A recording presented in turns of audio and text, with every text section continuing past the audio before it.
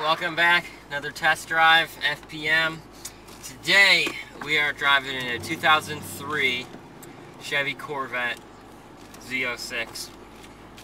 Obviously everybody's familiar with the Z06s.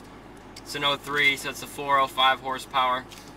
You know, two main points of this car: it's bone stock and it only has 32,000 miles on it. I mean, you can tell this car is obviously, there's no doubt this car has just been garage kept. It was somebody's baby. They drove it on the weekends to go get ice cream or pick up their girlfriend. The car's absolutely flawless. Nowhere on the whole vehicle can I see any type of damage. Scratches, dings, dents, nothing. Flawless inside.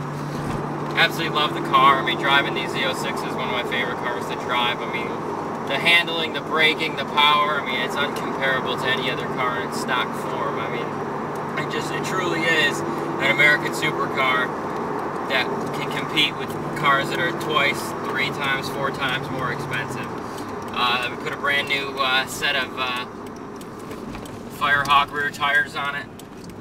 That was really the only attention that it needed.